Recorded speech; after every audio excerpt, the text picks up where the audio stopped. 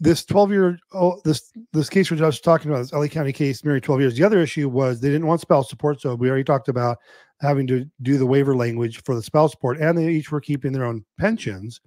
And so this would seem, so I made a comment, this would seem like an easy case for someone to do on their own, but in actuality, you'd never get this through the court because you wouldn't know how to get the court to approve the 0 child support, the 0 spouse support on the long-term marriage, and you may even have issues with the property division because you might leave them out. So a lot of mistakes that will happen here is people will tell me, Tim, we have an easy divorce. We want no spouse support, no child support, each keep our own assets and debts. And it sounds like that would be amicable or easy. And it is easy. It is easy for me to do those cases because I've been doing them over and over and over again for the last 12 years.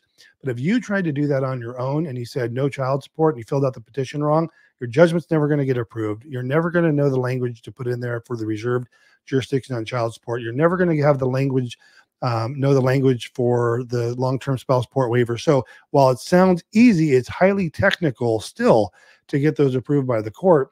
And what the other mistake people will make on their pensions or 401ks is they will say, well, we're each keeping our own, so we're not going to list them on the agreement because we're keeping our own. And then they'll go to retire and they'll say, okay, show us your divorce decree.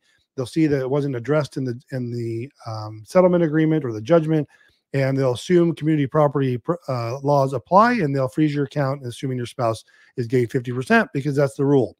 So if you're keeping 100% of your own pension 401k, make sure you include that in the settlement agreement.